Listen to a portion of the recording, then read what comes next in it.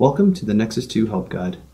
This session details the marker positions and subject measurements required to effectively use the Plug-In Gait AI labeling template in biomechanical model. In this guide, we will first look at setting up the subject properly within Nexus. Next, we will look at the markers that comprise this template and where to actually place them on the body. Lastly, we will look at the subject parameters which are used to calculate segmental inertial properties and joint center locations.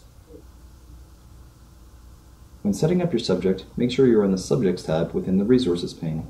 Down below you will see that there are 3 icons for creating your subject. These will only be active so long as you are in an active session. For more information on how to create a session, please see the video on Pro Eclipse. In this video, I'm going to select the middle button, which is to create a subject from a labeling skeleton. Clicking on this will actually bring up 2 types of templates. The first, which are denoted using the Nexus icon, are any of the default templates that are installed with Nexus. The second is any custom templates which are denoted using this other symbol. In this video, I am going to use the Plug-In Gait Full Body AI. The AI, which stands for Auto Initialize, helps to differentiate it from Nexus 1 templates. When I select it, I am prompted to enter in a subject name. By default, it's going to select the subject name that was put into Pro Eclipse, so I can go ahead and change it here if I want to, or leave it as is. When selected, I'm going to see my subject name, the template, and an asterisk. The asterisk denotes that this subject has yet to be saved. Either that or changes have been made to the template or the model, and those have yet to be saved. To see the marker list, I'm going to go ahead and expand on the subject and then expand on the marker list. Here I will see all the markers which comprise the template, and right now they're all going to be in gray. And that's because none of the labels have actually been applied to any markers on the screen. If I want to see any of the parameters or anthropometric measurements that are required for this template or model, I'm going to go ahead and highlight the name, and you'll see them down below. Now let's outline the markers that comprise this template and discuss the appropriate placement of these markers on the body. We will go through this marker list in segments. The first 4 markers are on the head. The left and right front head need to be placed at the temple. With the head in the anatomical position, these markers will help to define the transverse plane. If these posterior markers on the head cannot be placed level, we can account for this when running the model. The next 5 markers in blue are on the thorax. 3 of these are located posteriorly. The C7 is the largest and most inferior vertebra in the neck. From there, you can palpate these spinous processes and count down to the T10. There is also a right back marker which is placed on the right scapula and is used to provide asymmetry in the template to help distinguish between left and right. On the anterior thorax, there is a clavicle marker which will be placed at the jugular notch where the clavicle meets the sternum, and a sternum marker which will be located on the xiphoid process. Next, we will move to the left arm. The left shoulder marker should be placed at the acromioclavicular joint. Before placing the left upper arm marker, first place the left elbow marker on the lateral epicondyle. Now imagine a line between the shoulder joint center and the left elbow marker. Estimate the midpoint and place the left upper arm marker slightly distal to this. This distance can just be the diameter of a marker and should not be over-exaggerated. Next, place the 2 wrist markers. Left wrist A is on the thumb side and left wrist B is on the pinky side. These can either be placed directly on the skin through the flexion-extension axis of the wrist or on a bar resting on the posterior part of the wrist parallel to the flexion-extension axis. Now place the left forearm marker slightly distal to the midpoint between the left elbow and the left wrist joint center using the same strategy as the left upper arm marker.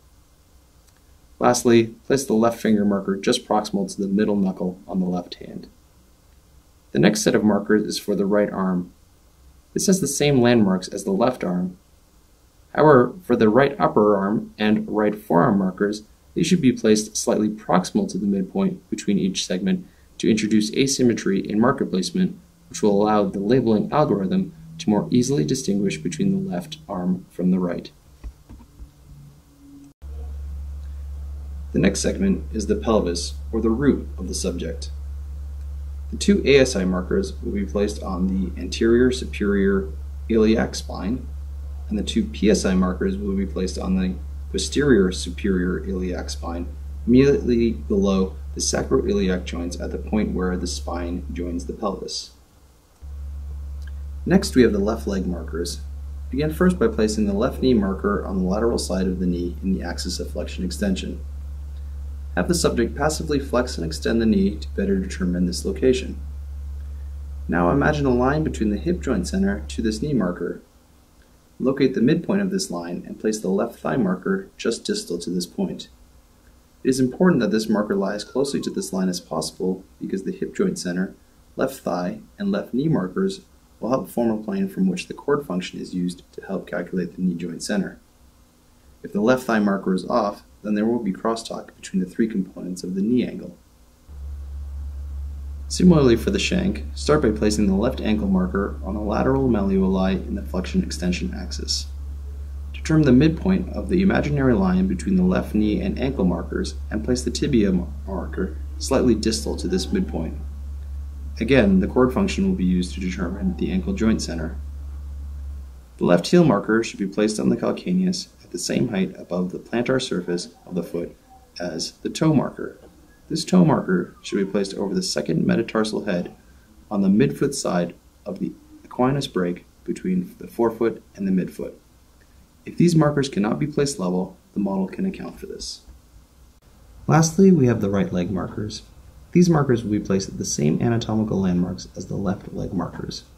However, the right thigh and right tibia markers will be placed slightly proximal to the midpoint between their segments as opposed to slightly distal as it was done on the left side. Again, this helps introduce some asymmetry into the model so that the labeler has a better chance to distinguish between left and right. Now that we have the markers affixed properly, the subject parameters must be measured in input. The model only requires those parameters that are highlighted in pink to be input. The first two, body mass and height, are measured using conventional methods and are used to help generate segmental inertial properties. Just note the units for each measurement. Body mass is in kilograms and height is in millimeters. Next, we see that we have the left and the right sides sectioned apart. The definition for each measurement are the same for each side. The first three relate to the lower body. For leg length, use a soft tape measure and measure the distance between the ASIS marker and the medial malleolus. For the knee and ankle widths, use calipers to measure the mediolateral distance across the joint's flexion extension axis. If possible, measure these both with the subject standing. The last measurements relate to the upper body and all require the use of calipers. The shoulder offset is the vertical offset from the base of the shoulder marker to the shoulder joint center. The elbow width is measured as the distance between the medial and lateral apicondyles of the humerus. The wrist width is the anterior-posterior distance of the wrist at the position where a wrist marker bar is attached. If the wrist markers were attached directly to the skin, then this value should be set to 0. Lastly, hand thickness is measured as the anterior-posterior thickness between the dorsum and palmar surfaces of the hand. As you can see here, there are options for other parameters. These will be calculated. If you physically enter a value, this will supersede any calculated parameters, so make sure not to enter any values erroneously. If you have any questions on the unrequired calculated parameters, please contact support either by phone or email, which will be shown at the end of this video. Thank you for watching this video. As always, if you have any questions about your hardware or software, please do not hesitate to contact us at support@vicon.com.